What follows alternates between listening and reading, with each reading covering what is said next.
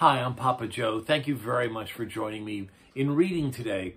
Since Indigenous Peoples Day is so close, I thought we would read a few books about different American Indian indigenous tribes. The first book is The Legend of the Indian Paintbrush by Tommy DePaula. Many years ago, when people traveled the plains and lived in circles of teepees, there was a boy who was smaller than all the other children in his tribe. No matter how hard he tried, he could not keep up with the other boys. They were always riding and running and shooting their bows and wrestling with each other to prove their strength. Sometimes his mother and father worried for him. But the boy, who was called Little Gopher, was not without a gift of his own. From an early age, he made toy warriors from scraps of leather and pieces of wood, and he loved to decorate smooth stones with the red juice from berries that he found in the hills. The wise shaman of his tribe understood that Little Gopher had a gift that was special. Do not struggle, Little Gopher. Your path will not be the same as the others. They will grow up to be warriors. Your place among the people will be remembered for a different reason. And in a few years, when Little Gopher was older, he went out in the hills alone to think about becoming a man, as was the custom of his tribe. And there it was that a dream vision came to him. The sky filled with clouds, and out of them came a young Indian maiden and an old grandfather. And she carried a rolled-up animal skin, and he carried brushes made of fine animal hairs and pots of paint.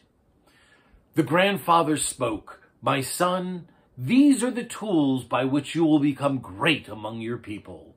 You will paint the pictures of the deeds of the warriors and the visions of the shaman, and the people will see them and remember them forever." And the maiden unrolled a pure white buckskin and placed it on the ground. "Find a buckskin as white as this," she told him.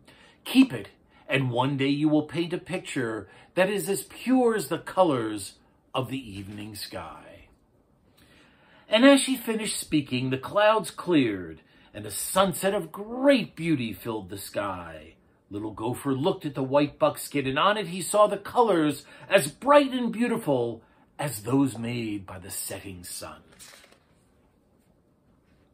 Then the sun sank slowly behind the hills, and the sky grew dark, and the dream vision was over. Little Gopher returned to the circle of his people. The next day, he began to make soft brushes from the hairs of different animals, and stiff brushes from the hair of the horses' tails. He gathered berries and flowers and rocks, and he crushed them in different colors to make his paints. He collected the skins of animals which the warriors brought back from their hunts, and he stretched the skins across wooden frames and pulled them until they were very tight. And he began to paint pictures. Pictures of great hunts, and of great deeds, and of great dream visions, so that the people would always remember them. But even as he painted, Little Gopher sometimes longed to put aside his brushes and ride out with the warriors. But he always remembered his dream vision, and he did not go with them. Many months ago, he had found his pure white buckskin, but it remained empty. He could not find the colors of the sunset. He used the brightest flowers and the reddest berries and the deepest purples from the rocks, but still his paintings never satisfied him. They seemed dull and dark. He began to go to the top of the hill each evening and look at the colors that filled the sky and try to understand how he could make them. And he longed to share the beauty of his dream vision with all the people. But he never gave up trying. Every morning when he awoke, he took his brushes and his pots of paint, and he created the stories of the people with the tools that he had.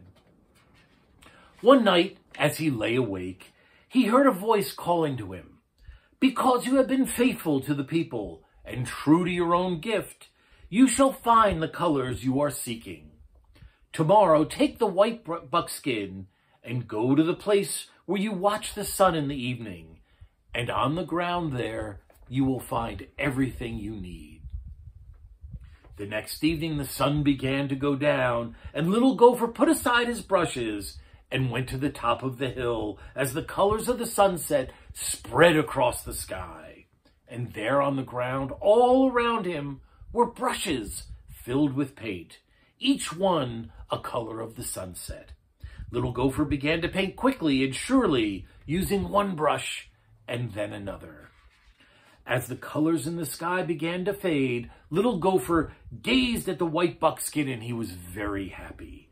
He had found the colors of the sunset, and he carried the painting down to the circle of his people, leaving the brushes on the hillside.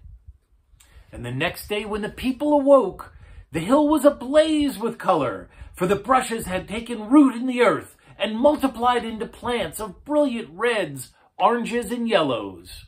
And every spring from that time, the hills and the meadows burst into bloom. And every spring the people danced and sang the praise of Little Gopher, who painted for the people. And the people no longer called him Little Gopher, but they called him He Who Brought the Sunset to Earth. Thanks for joining me. I hope you enjoyed the story. See you next time.